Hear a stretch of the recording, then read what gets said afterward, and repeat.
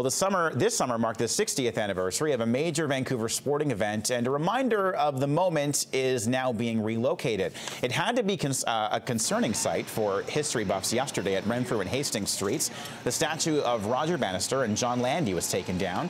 It's staying at the PNE, but it's being rededicated at Empire Field. That's where the runners staged their Miracle Mile at the 1954 Empire Games. Australia's Landy had the lead, famously looking over his shoulder, while England's Bannister ran by. Both finished in less than 4 minutes, something once thought impossible.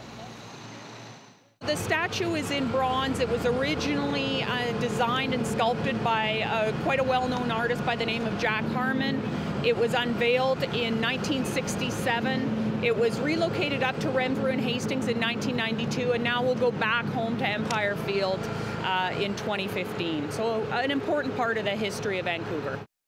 The relocated statue is expected to be in place at the renovated park at Empire Field early next year.